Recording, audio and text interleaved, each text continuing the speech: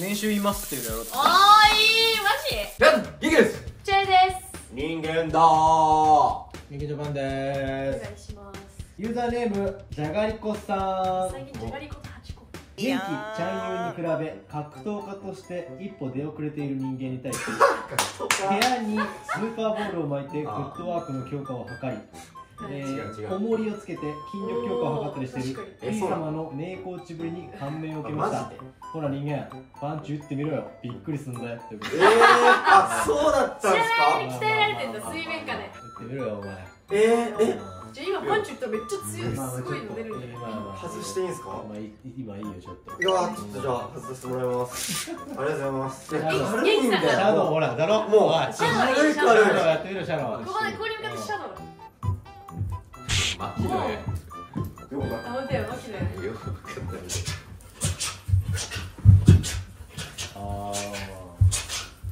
いや、笑っ失笑。どうも何よ。どうもないよ。格闘家チャンネルとして今後も頑張っていこうと思いますんで。違うけどね。格闘家チャンネル。もういいですか？はい、行きましょう。今日の企画は元気ジャパンの今後について。いやー。来ました。準備今後か。賢い人が好きな回。はい、ありがとうございます。いや、それは本当にそう。ありがとうございます。3、4ヶ月に1回かな。出る曲ですね。振り返り系のやつ。で、今回年末ということで、まあ大決算会ということで、初めてですね、決算は。毎年これやっていこうと思いますので、今年まるっと振り返りの回、なるほど。やっていこうかなと思いますので、はい。価格変えます。さあ、それね、もういっちゃういっちゃう。いつも通り。はい。おい。こんにちは。そんな始まり。会議みたいな。そんな始まり。はい、総決算やっていきましょうかね。はい、総決算ということで、まあざっくりもうパンパンパンっていこうかなとは思っております。一旦2022年の振り返りなんですが、まあ大体多分登録者30万人スタートだったかな。今年はおそらくがまあちょっと40万でまあフィニッシュということで、はい、いった感じで、まあ全体的に言えばパリ編があったりだとか、引っ越しがあったり。あとご当地ツアーみたいなのしたよね。ご当地ツアーもありましたね。まあパリ編かなり落ち込んだじゃないですかやっぱり。いや、あの時やばかった精神ね。的なところで言うとね。まあそこからの V 字回復、素晴らしかったんじゃないかな。うちらが言うからさ、自分で。思いますね。今年自画自賛の回。素晴らしい。ちょっと貼っときますけど、この右肩上がりっぷり、4月から絵に描いたような右肩上がりでした。本当にっていう2023年だったわけですけれども、各人の目標ですね。前回やったのが9月かな、多分その時にやった目標、3ヶ月経過。はい、人間さん TikTok70 万人、チャンユーインスタ 1.5 万人、で元気強くなるって元気だけ小学生。そうや。その時はまだね、レーティングダウン出るっていうのが決まってなかったから。そうね。ただまあ全員達成ということで、強くなりました。だったらマイさんのチャンネル試合見ていただけたらね、分かる。なりましたって思う。だけなんか。だからまあ大方良かった1年ではあったんじゃないですか。いろいろこうあったり。まだ50万人だけは達成ができなかったです。そうね。それだけちょっと大変ですね、登録者。まあ大変よ。登録者増やすって大変。時代的にも厳しくなってるんだよ、多分登録者増やすの。あんまりだからどうなんかな、指針にするもんでもなくなってきた気はちょっとしてるんですけど。まあそれより再生数のアベレージ。そうそうそう、どっちかといえばそうなんですよ。そうね、だから来年目標50万人目指すけどって感じがなってる。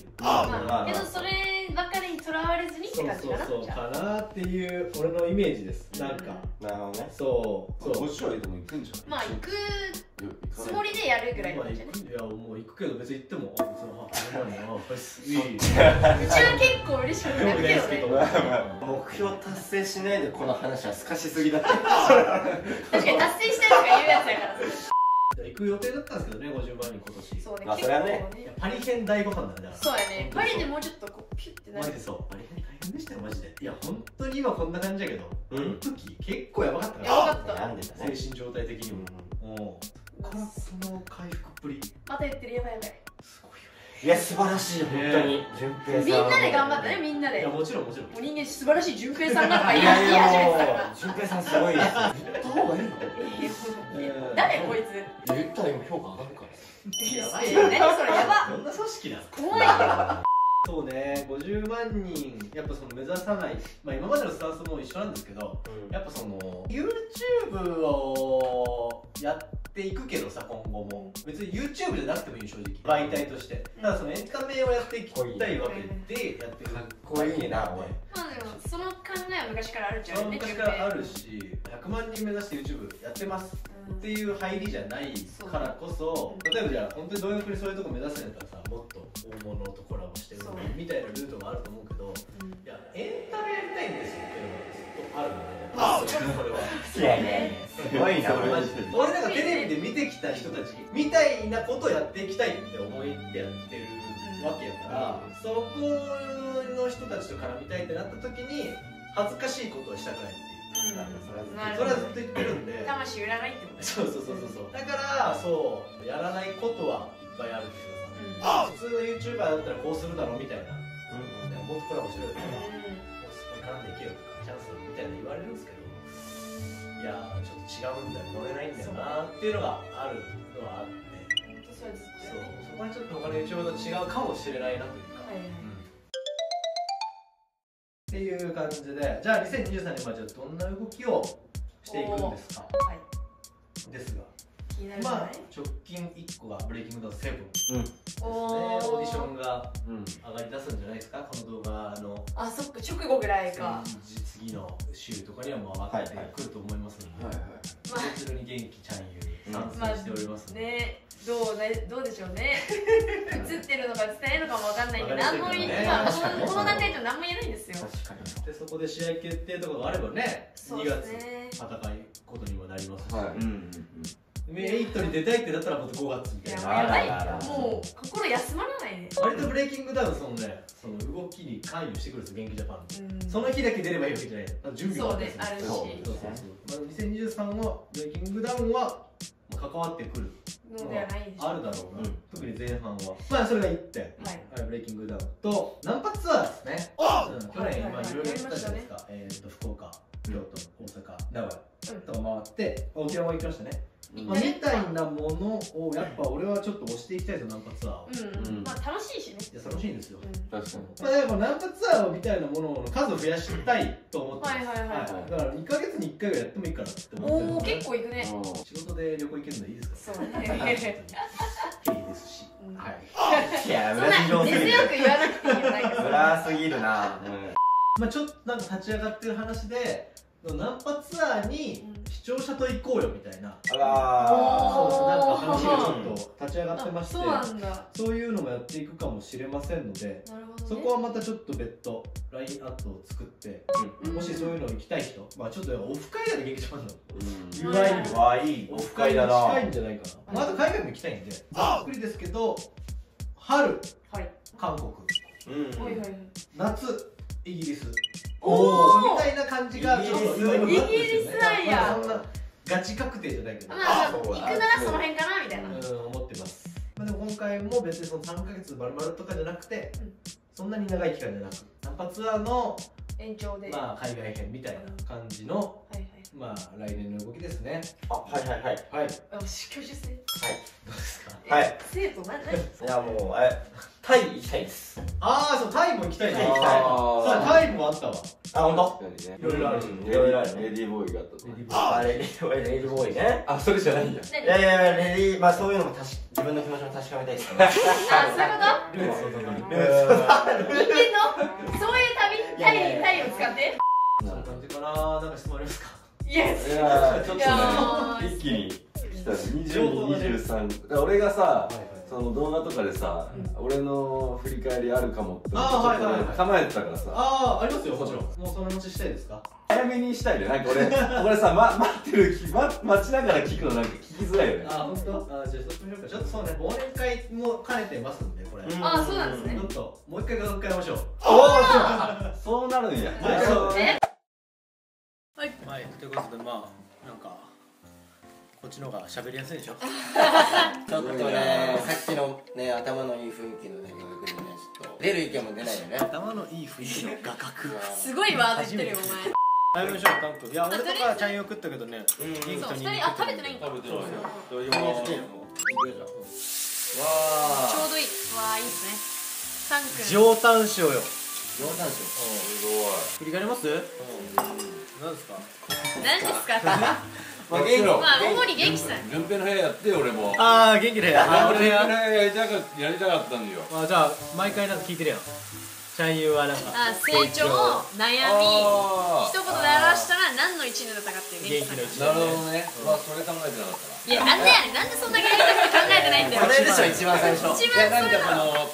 単語ではないけど、まあみんなが言ってくれてるやつを借りると研ぎ澄まされた1年だったなっていう感じ。研ぎ澄まされた一年。研ぎ澄まされた。というと、そういう感じですね。いや、終わり。あ、終わり。終わった。いやいや終わりました。エンディング流れてます今。いいよ、これ多分食べていいよ。これどんどん焼くんで、まあ喋ってね。おい MC やってくれよ俺にも。まあ確かにまあなんかあれだけするな、元気って目指す像があるやん、自分の。それに結構近づいた年な気はするよね。そうなんや。かつそれが目に見える形で出てきた年になった気はするけどな。しっかり言ってくれるやん。いやいや、そうなんじゃない今年。いやでもマジでさ、そのナンパもそうやし、ニューヨーク経験してからのパリ、まあみんなさっきはさ、みんなパリ落ち込んだって言ってたけど、まあ俺だけは多分落ち込んでなかったよ、気持ち的には。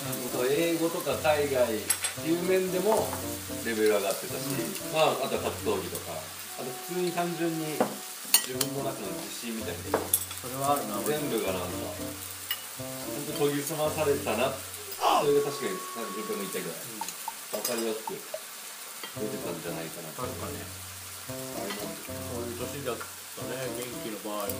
俺がさ、目指したいぞってずっと言ってるけど、ナンパ師ってさ、師ってさ、教える人みたいな意味だ。師匠の師でしょ。そうそうそう、教師とかさ、実際教えた人じゃない、ナンパとかは。いやどっちかっていうとその英語のピックアップアーティストの、まあなんかナンパアーティスト寄りだと思ってて、自分のやりたいこととか見せたいものを表現したいっていう感じでやってるから、そうなった時にナンパ教えたい人はナンパだけ極めていけばまあいいと思うんだけど、俺は別にナンパだけを極めたいわけじゃないから、トータルで、まあ、男として強くなるみたいな、その表現にしたかったから、まあそれがブレイキングダウンしかり。それをまあなんか出せてきた1年っていうか、ナンパだけじゃないよっていうところ。なるほどね。まあその元気がバーって上がる中で、例えば社員格闘技始めたりみたいな総合作用もありますから、うちに関してはその辺もおもろいよね。影響を受けて、そう頑張ろうってなる感じはいいですよねとは思いますが、まあ順平もさ、研ぎ澄まされてるよね。今年俺目線で言うと、俺それめっちゃ感じるもんな。まあ企画とかも含めて、去年より絶対今年の方がおおって思う回数が増えたっていうか、てかやっぱそのブレイキングダウンを絡めるとかさ、結構大変じゃなかった？今年の後半。俺は撮影も大変だったっていうか、そもそも例えばブレイキングダウンのオーディションにナンパするとか、まあ、そこら辺もなんかもう行ってああだこうだしないといけないけどさ、そこら辺の企画、その終わった後のコラボとか大変ないやん、結構やり取りして、こういう人これをこう立たせて、で俺はこういう立ち回りしてっていう、結構頭使ってですね、そこら辺をうまくやってきたなと思う。これなるほどね。いや俺あんま頭使ってないかも。あ、そうなんや。まあ好きにやってた。余ってるかもしれません。全然余ってます。何か格好つけてるの？やるいって。仕事全然できるんだまだ。余ってる。何やねん。まあアイディアとかってね、うなって出すもんじゃなかったりするけどさ、まあ経験でそれを頑張るとかじゃない、ポンって出すみたいな感じだから、そのやっぱ俺の成長を俺ぐらい分かってる。それが怖い。ちょっと監督室は本当に落合監督のやつとか読みまくったんだなと思うぐらい俺がこうなってるのをちょうど分かった上で、その一歩先の課題を出すじゃないけどさみたいなことをやってきてる感覚がねすごいこれやらせるかできると思うけど大変やなみたいな。これなんですかこれ石川の部屋これな。いやいや、まあまあやっぱ多くは語らないんだやっぱ僕は落合みたいで引退してから YouTube チャンネル立ち上げてベラベラしゃべってます誰な去年の今頃と比べたらねだいぶでしょ。だって想定してなかったからねこうなることが。まあまあまあ確かに管理さすがのとこあるよね。まあまあすかすなってもう2人で喋らせたらなんか褒めなんかそのなんかちょっとね恥ずかしく変ななって感じになるから会話もこうねこう向かってないからね。そうなんよなんか初々しさがある二人のないからさこの画角マジでこっちが恥ずかしくなってきたらまあそれこそ人間の個人活動で言えば変態ティはいはい1000枚売り切りましたから今年。ああそうだねいつからやってたっけちょうど1年ぐらいマジで本当に鍵やありがとう。いや T シャツ1000枚ってすごいことやから普通に相撲に頑張ってた。確かに1000枚やったんですよそうまだ1000枚売り切りましたのでまた1000枚なってますんでね。もう1周ってこと？これもう一周。いやきつすぎる1周がでかいよもうあとそうちょっとさっきの業務連絡で言い忘れたんだけどはいこれの次に上がる動画がはい多分ブレイキングダウンなんでああそういうことねそうそれを出すタイミングが正直その分からんとブレイキングダウンのオーディションがいつ上がるネタバレになっちゃったらダメとかでだからちょっとイレギュラーになるこの次の動画タイミングそう正月は新規ジャパン上がらない感じになると思いますけどちょっと昔の動画とかで見てほしいねサブちゃんとかね見てくれればこんだけやってるやんもう3、4年やってるから結構昔のあるんよで新しく元気ジャパン知って昔の動画撮ってますみたいな人もおったりしてきっかけ的にいいタイミングなんじゃないのって思うわけその昔の見るのとしてだからおすすめあればちょりちょり。いやうちこれおすすめっていうか好きな動画って言われてたからさいや全然好きでいいですよそんなの新規で入ってきた人が見たいかどうかわからんけどはいはいはいやっぱちゃんゆ復活動画それなんやいやもうねうちめっちゃまあねここなんかしばらく見てたよ元気島振り返っていろいろサムネとこう見て中も見てでも今日朝もそれ見てちょっと泣いちゃって朝も何してんだよいや本当にクリスマスにいや本当だよクリスマスのストーリー上げてた朝ねなんかにまあそれは結構まあ知らない人もおると思うようちが活動休止してたってこととかもさそういうのそういうのもまあちょっと分かる動画ではあるからなんかその辺見てくれたらまあねうちは嬉しい張本人間さんはい次お願いし俺ますは俺が一番苦しんだ動画苦しいんだそんなんあったっけパリでブローニュの森でブローニュなんやお前の推しそうなんそれやなんや。見てほしいんやそう見てほしいあれかよお前のそれ見てほしいんやお前。すごいな。見てほしいというかまあおすすめするならいやすごいお前。結構俺出来事は人生に結構大きな出来事だったターニングポイントみたいなそうね確かに。まあまあまあまあめちゃくちゃショッキングな出来事いいじゃない人生を変えてくれた入れたって全然ショッキングじゃないよねじゃ変えられたそれなんや。あそれなん意外やった俺のちゃんゆうとデート。そううちそれかと思ったそれかあとニューヨークで走ったやつか迷ったんだけどうちもそれと迷っただから俺がお前の動画をおすすめするとしたらここだ。ああはいこれだけだもん。人間でおすすめできるの。逆に言ったら。だけっていうねどんどん右肩下がりやね本当にピークだった。あれ一番最初の動画だもんどんどん面白くなくなってますからやめろやめろ上がってる上がってる俺も別にそんな大したあれじゃないけど俺先について愛が出るね。マジで何？やっぱ俺はその動物ナンパいや。うちもいやうちもそれも迷った全然見なくていい。マジで。やってる俺が言ってんだから。動物ナンパ見た方がいいあれはもっと評価されるべきだもんいやいやあれめちゃめちゃ面白いめっちゃ面白いあれ見てる方の気持ちは分からんけどやってる側は何も楽しくない。あれはぜひ見てほしいね動物ナンパ俺はだから本当に気になる俺ってさ右肩上がりすぎるタイプだと思うよ。ちょっとナルシスト2人いらんな動画に一人でいいなナルシストどっち？誰？俺もやし俺もやしいやうちも同じ画角やしまあ最近なんですよ。おおやっぱりそうなんや昔の動画とか言って最近なんだなんなら多分それから入ってきてる人も多いかもしれないんだけどぱ俺はブレイキングダウン。バリ最近や温泉。みんな見てるやろ。温泉か。温泉だね。なんかなんや。温泉ナンパ。あれに結構凝縮されちゃってるんですよ。まずあそこでナンパするのってところもそこだし、あれも多分格闘技やってるとかで勝つとか自信がないとできないことです。まあまあ英語とか喋ってないけどシルビーベースがいてっていうのが一個で完結するってことそうですね。元気さんの人わかりやすいわけね。全部詰まってんのよ。それがその今年の振り返ってその研ぎ澄まされたが結構詰まってるやつだから。次のテーマいきますか。そうね、まあ一応これねサムネはい。釣ってて年収言いますっていうのやろうと。いいマジ？けどまあ案件とか多分あんまり言っちゃよくないから広告収益だけ言おうかななるほどね。と思って。そう計算したら大体1000万ぐらい。そうトータル。すごいね。いやこれすごいって取られるんかな、どうだろう。4人でだからね。まあそう4人確かに4人で割ったら250ってことだもんね。そうね、まあ社会人普通の社会人ぐらいなんじゃない。そうでもまあすごいことじゃない。その1個のチャンネルをそこまでのあれに育て上げるっていうこのでそこもプラス案件とか個人の仕事とかまあで暮らしてる感じ。感じでございますのすごいねで、いやこれどう取るかやな、みんながうわ夢なって思う可能性もあるし。まあ夢あるでしょ。あんのかな。ある。どうなのね。1000万なんて触れたことない数字だからさ。まあ4人やからね。でもすごいよ。知ってたんですね多分。まあそうちょっとね、いや練習気になるでしょ、総決算ってなったら。ああ、まあなるほどね。そういう風にしないと元気ジャパントーク動画見られないか。悲しい現実。最後の最後で言うって。悲しいな。それを踏まえたうまいじゃん。来年の話がしたいけどね。このまあ自分もそうやしチームとして強くなったと思うよ。今年はいはいはいはい。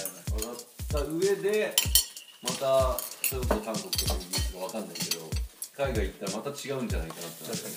やっぱ前回まではチャンユーもチャレンジやったし、人間も苦しんでたしっていうのがあって、それを踏まえ、まあ、人間はそれを賛成生かせるタイプじゃないけど、まあね確かに。同じこと繰り返しそうやけどそれを踏まえた上でまた海外っていうのは違うみたいな。いやそうね。まあ楽しみな2023年ってことだよね。やっぱね、なんかわからん、俺がこう思い浮かぶ2023の行きたい場所は、韓国とか北海道とか、イギリスとか、寒い地域なんですよね、全体的になんか知らんけど、で結構寒い地域の人サバサバやったり、イギリスとかそうですさ、なるほどね。よりレベルは高いところです。だからカリフォルニアとニューヨークで、カリフォルニア結構温厚やけどニューヨーク結構サバサバってことだみたいな。あったかいとこ行ってないもんね。そうなんですよ。ちょっと成功者っぽいもんね。LA とかそうあったかいとこ上がっちゃってるの余裕あるんだよな。早い。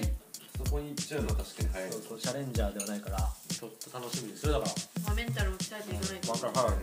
あともう個人がやってる格闘技しかり、はいはいはい。人間の、TikTok とか、個人の活動もまあ目立ってきたというかさ、はいはい。ありますから、そういうのも増えそうやね、2023年は。まあ確かに。おのおののっていう。私もね仕事頑張りますんで、ぜひお仕事いただけたらなと。ここでまた3ヶ月前も同じことです。めっちゃ仕事欲しがる。でも順平だけめっちゃ仕事来てるからね。来てるね、おかげさまでありがたいですね。うちらコラボのあれ1個も来てないんだよ。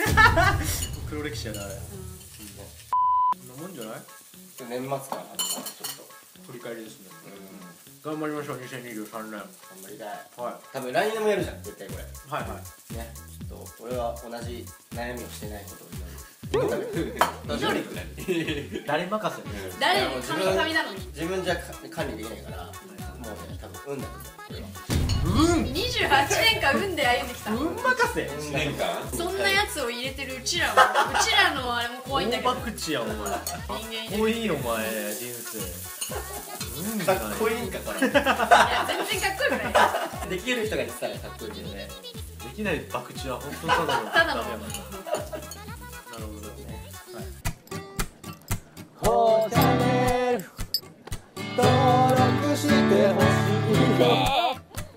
今度ではなく今登録してほしいよ。色キモい。ハバナイスデー。いやー恥ずかしい。最悪。はあ、終わり。よし。